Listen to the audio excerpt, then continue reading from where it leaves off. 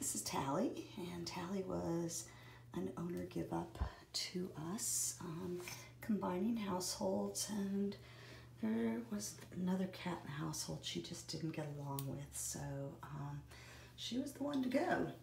Her owner claims that she does not get along with any other animals at all, and she's certainly a Seattle diva and could very well take a long integration time.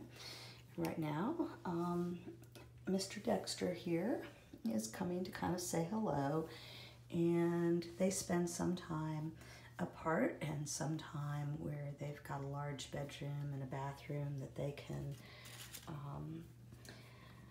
move between. They tend to stay in their own corners, but as you can see, there's no ugly reaction here, and Tally's waiting for her breakfast right now, aren't you, girl? Pretty girl, and just lovely. Likes to sit on my lap, and doesn't travel well. Travels very poorly, so I've restricted her to a local transport.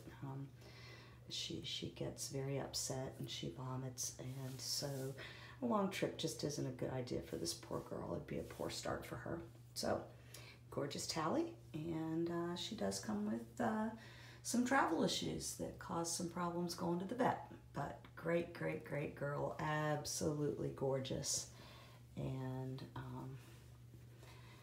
I said, don't know how well she'd get along with other animals. It would be a long integration, I think. She's had quite a few weeks to get to know Dexter here. So, ask about Tally.